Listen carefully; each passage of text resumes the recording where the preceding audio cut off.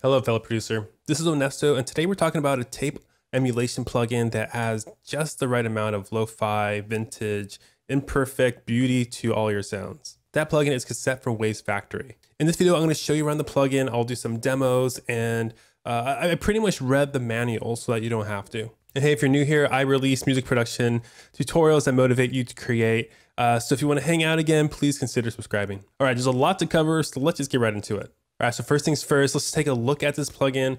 I love how analog it kind of looks. It has like the animation of this tape cassette going. So to show you what this thing can do, I have this E-piano set up. I have cassette bypass.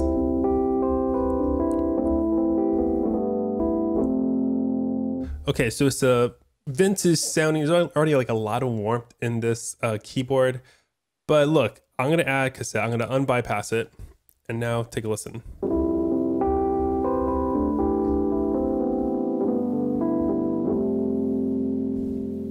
Yeah, I think it makes it sound just so much better. Like there's so much character now in it. So the first thing I want to draw your attention to is the cassette and these tape deck models. So in cassette, we have 4 different cassette types, and they'll have their own look and feel to them.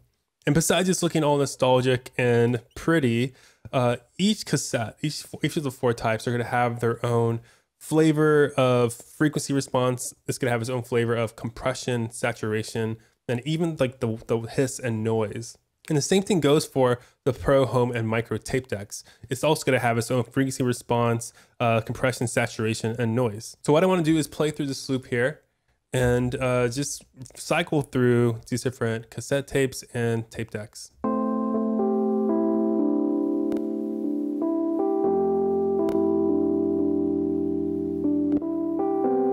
Yeah, so I love how they sound distinct from one another. I don't feel like you're really splitting hairs. All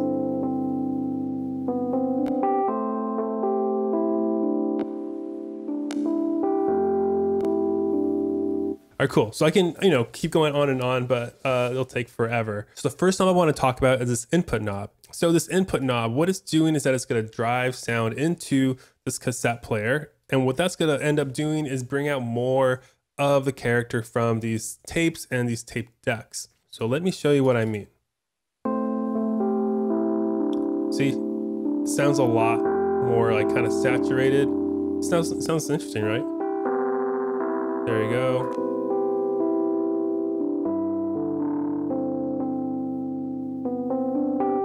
All right, so the next knob is this erasers knob.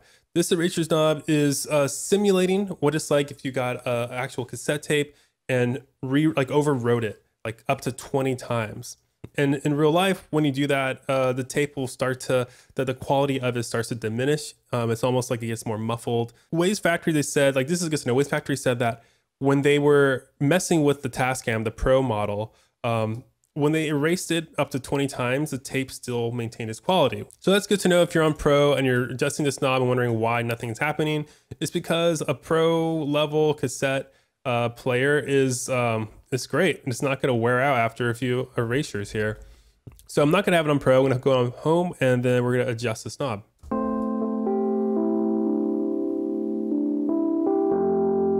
So that's 20 versus 0. 20. Next we have the spread knob, and the spread knob is going to take the stereo fill from 100% and then just make it down to mono. So let's just demo that. I like having spread at mono and on micro.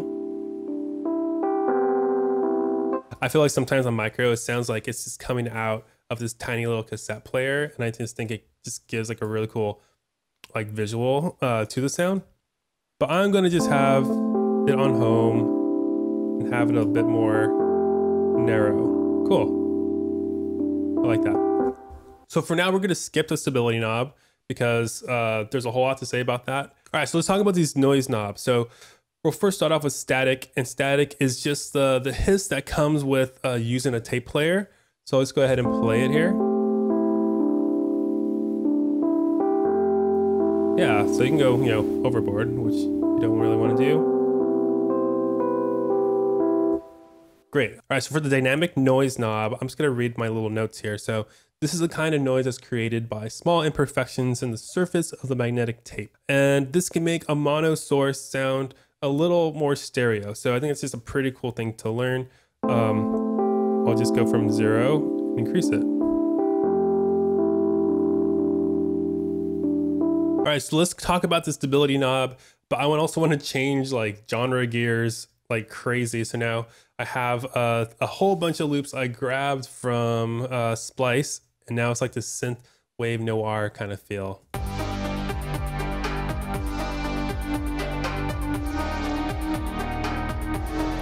Ooh, spooky. Okay, so now I want to focus on the slow lead. Turn off the sidechaining thing. Great. So now let's talk about stability knob. So it's the stability knob and the artifacts knob. These are both a little interesting because you click this little gear icon and get this whole advanced panel. And the stability knob, I like to see it as like a wet, dry control for all the little sliders here, and the wow and the flutter. And the artifacts knob, once again, it's a kind of like a wet, dry knob of this little corner, the degradation and dropouts and not random snap, but just degradations and dropouts. So when you're using stability, when stability is at 100%, that's as if it were completely dry. So whatever controls you have here, they're not going to come through because the tape is completely stable. At 0, that's like completely wet. So whatever you do here is going to be done at its full force of what you adjusted here. So I have stability at 0%, which is like letting all the wow and flutter in. And let's talk about wow and flutter. So wow and flutter, they both do the same thing, just at different speeds. They're both messing with pitch fluctuation based off of a LFO rate. So wow is going to be messing with the pitch fluctuation, but it's going to be done at a slower LFO rate. So let's just play this. So you hear the pitch fluctuation going wobbly, but it's like a slower rate. So the depth is determining how much of that fluctuation, how far the fluctuation is going to be like oscillating between. Is oscillating the right word? Who knows? But I like having depth right here-ish. Great, and then flutter is similar to wow, except it's messing with the pitch fluctuation with the faster rate. This is the faster LFO. You can see how when this is like at this lowest, it's 8 hertz. Well, this is 1.46 hertz. So flutter is just much faster. So you can already hear it. And then, so we'll drop this down a bit. All right, now it's time for stability randomness. And this little slider, I really like. I think this is a good one you should not sleep on. The story behind this is that when Wavesfactory was creating this plugin, they were analyzing like wow and flutter across all these tapes and all this stuff, and they realized that the depth and the rate, it's not constant. There's a bit of randomness to it. So this stability randomness helps make this plugin sound less like an algorithm just spitting out a result and make it feel more like an actual analog machine.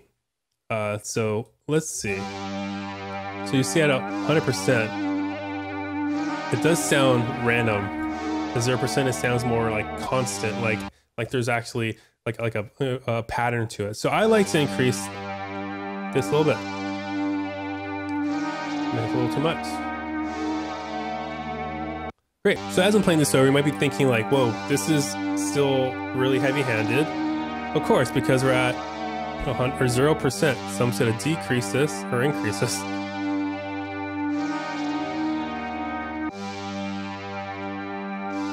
Great, so now we have our like stable signal mixing in with our unstable controls here, and we were able to just dial it in. All right, before I go into the last controls of cassette, if this video is helping you out, like kind of like learn about cassette, if you feel like it's helping you determine if you want to like test it out or buy it, please let me know by liking this video. It just helps me know that you like it, you know? Great. And the next thing, I want to give everyone a chance here to help the other fellow producers. So what are some tips? What are some other plugins that you use in your music to help things sound more lo-fi or vintage and imperfect? Please let us know in the comments below, because I want us all to learn from one another. All right, time for the artifacts knob. Remember, this is similar to the stability knob, in which this is like the wet dry of this little corner down here.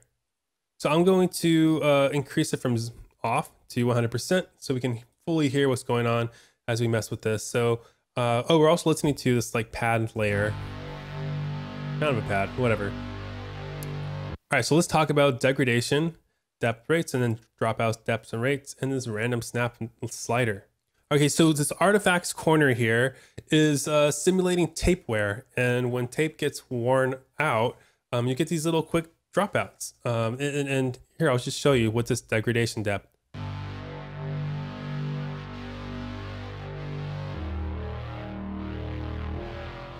And you can hear how it's mostly affecting the higher frequencies. That the bottom end, the low and the mids, they're still coming through, but it's just the highs that are kind of like dipping and peaking.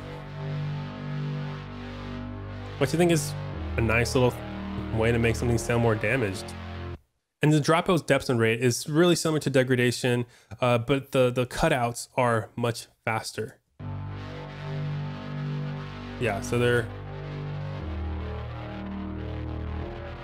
like a lot more rapid and more often, which is a little too much for my taste. I'm gonna draw them back. Cool, I think it's feeling a lot better. And that brings us to the random snap slider. I like this one a whole lot. What's unique about this slider, there's a little exception in that it doesn't matter if artifacts is off or at 100%, random snaps is still gonna do its thing. And what this is simulating is when tape gets stuck and then like quickly releases again. And when that happens, you get these small dips and increases in the pitch. So I will just play it for you because what I said doesn't do it justice. Let's hear it. Cool, so you hear those little, yeah, so there's like those quick, like, that stuff is all dependent on this random snap. So at 100%, it's gonna happen a whole lot pretty often. At lower amounts, it's gonna happen a whole less often. All right, so the last thing we gotta talk about in the advanced panel is this bottom left corner.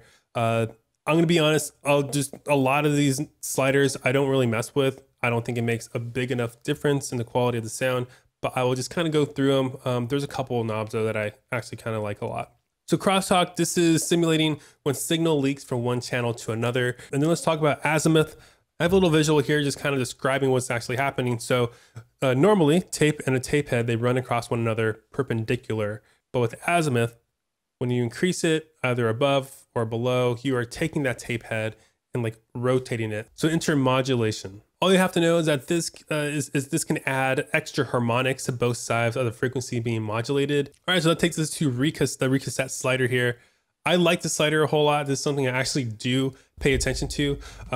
This is what it's doing. So imagine you dial in your settings, you play it through, and you wish that cassette had a stronger effect on the sound. And usually when that happens, you just go to your chain here, duplicate the plugin, and keep duplicating until you're happy with it. But what Wavesfactory did was so kind. They just have this little slider which is simulating like duplicating the plugin over and over again up to 4 times. Cool, and the last slider is the mix knob, or the mix slider, which is interesting because when I first got this plugin, I was wondering why there wasn't a mix knob on it. Like, where is it? Like, usually you almost always just have it like handy and ready to mess with, and here it's like tucked in this corner. And I think this is the reason why. I'm gonna drop this and you'll start to hear like a flangery chorus effect happening. Hear that?